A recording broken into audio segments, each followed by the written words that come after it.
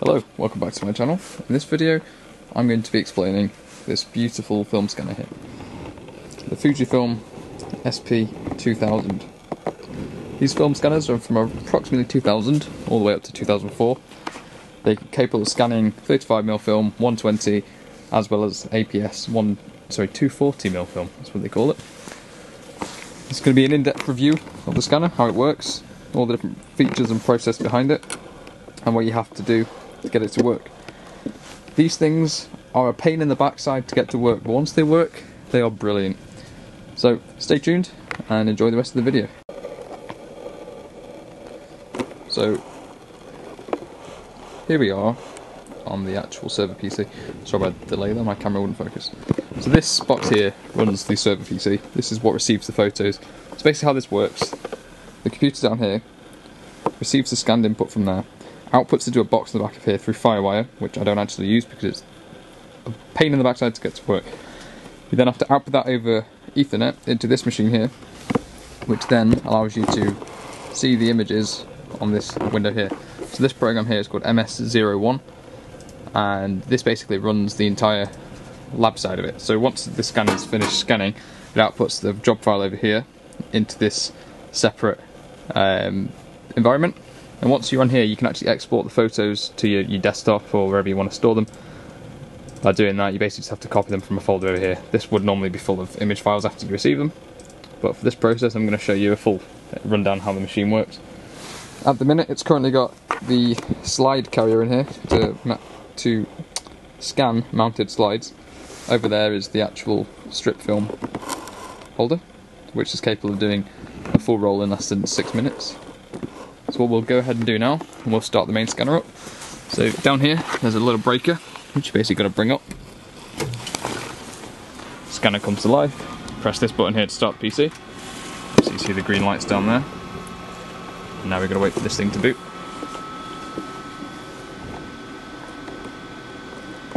And then if we switch the input on the monitor here, we should hopefully see the other computer.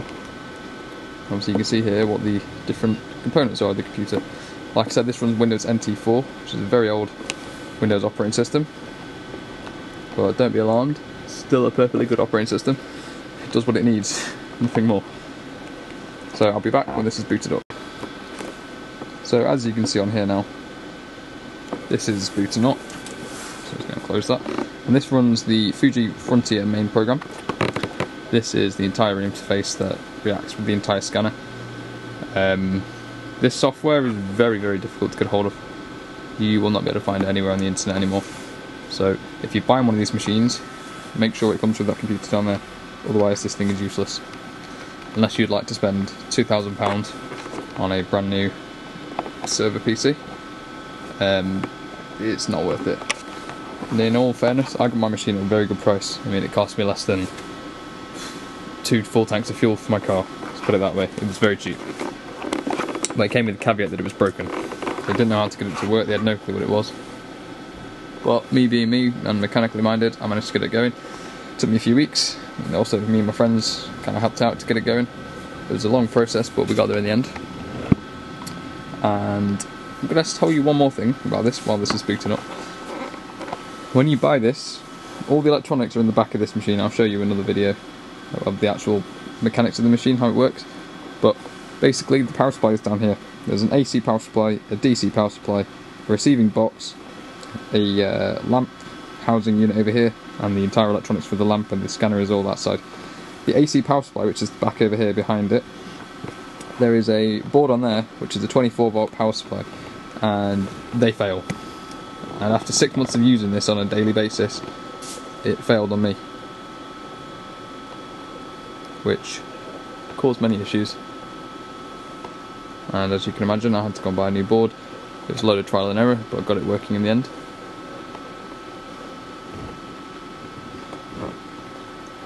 So I'm just going to wait for this to boot up, and it should start making some noises in a sec. And my camera does not want to focus, there we go.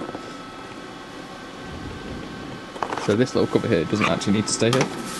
This is just a dust cover for the automatic carrier, which I'll show you later on. But for now, this is the main slide and manual carrier. So if you wanted to do medium format, this is the carrier you use. You have different attachments here. This is a 135 strip film attachment. So you basically just put the film in there, like manually. So this machine's now booting up, as you can probably hear. But your lamp should hop on in a sec. If I could focus my camera, that would be helpful. There we go, the light's on now. And the scanner's initialising itself. So in a second, this menu should allow us to actually communicate with the scanner. See here, we have a main menu. This is how the scanner functions. This is where all the main control of the scanner is. So we do a pre-operational check. And we click OK, and it will connect to the server PC, which is over here, and it will check it's connected. Once it is, we'll then continue this. So basically, to calibrate this to get it to work, you have to take off the carrier. So the scanner can just communicate with that on its own. You then tell it cleaned it, it will go to the clean position, like it will there. And you press enter and let it go. And then you'll watch here, it calibrates itself.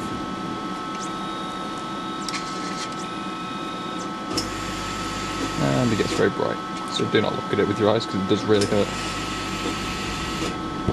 So once this is calibrated, it will allow us to scan mounted slides. I've got some here just to test.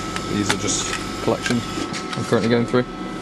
This photo here, if my camera would focus, that'd be really nice. Which sadly it's not.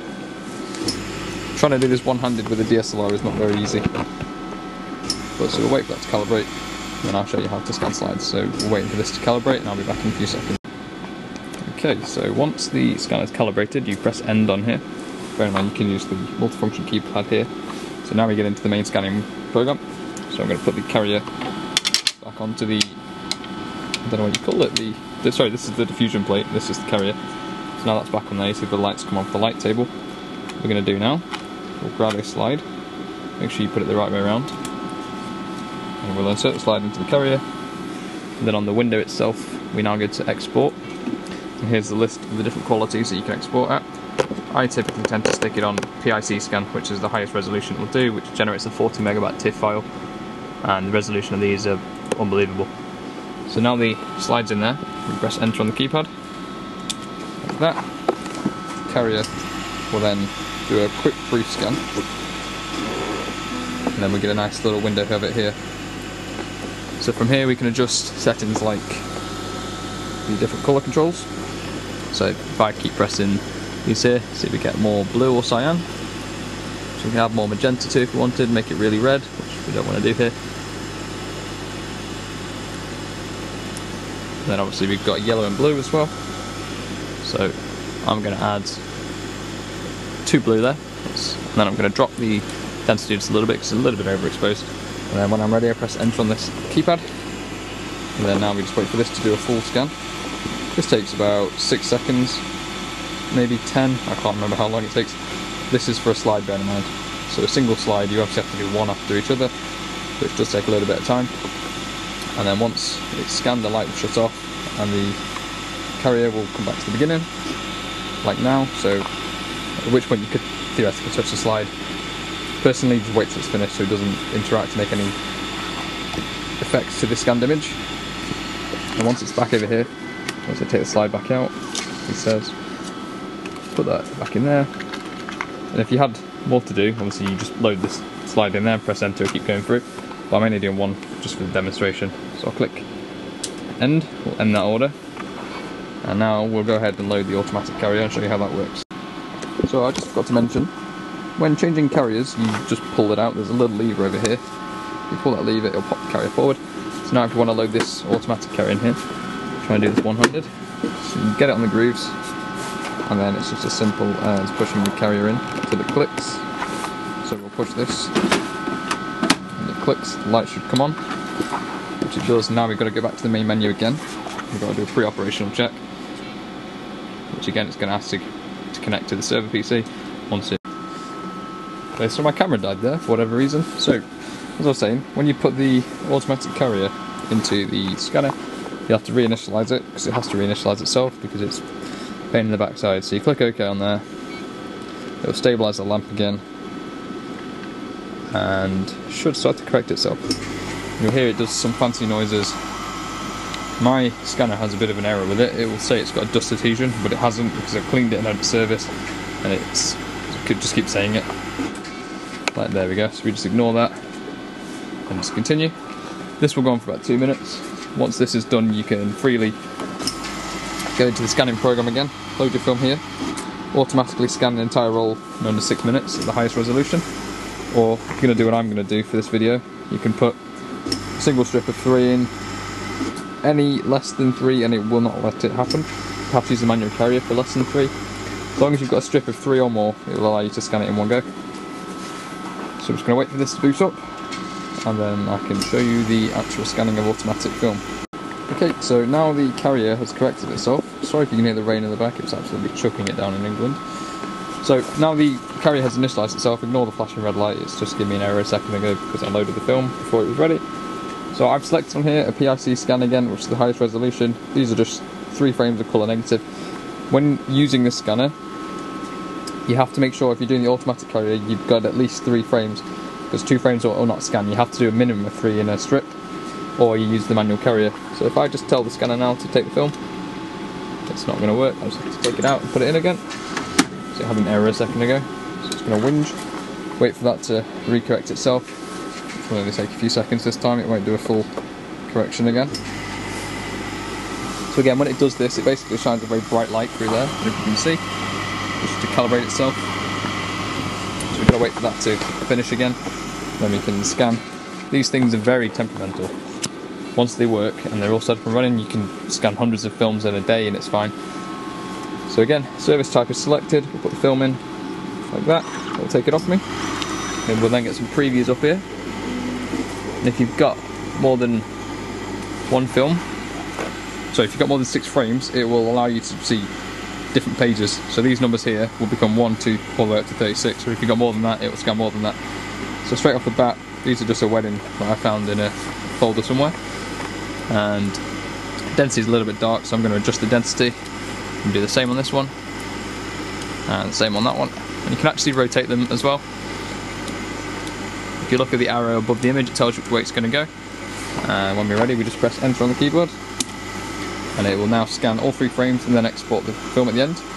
So it's not really much more to see here. The scanner just basically whirls into life, scans each frame, and then it will spit the film out here when it's done. So the next point you're going to see me is at the lab end of the scanner, where you get the actual results, and I'll show you how to work from there. So the scanner's just finished the 3rd frame now. So what I'm going to do, film is injected over here, take the film out.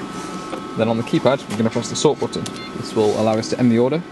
Then we click finish and end. And then now it says exporting the data files. So now we're going to head over to the lab server. And once you're on the lab server, you should hopefully see the actual exported images. So there's also 2 orders here. One from the slide I did a few minutes ago. No, that's from the other colour negative. Cancel that. It's this one, I think. Yes, this was the first one we did, which was the slide. Obviously you've got quite a few options in here straight off the bat. Let me focus so you can actually see what I'm trying to show you, because it's not focusing. There we go. So auto correction, basically you can see the difference it makes. It basically just fixes anything you've done wrong. Noise reduction I always put on. You've also got a few more pages here where you can do additional stuff. I tend to leave these alone and work in Photoshop afterwards.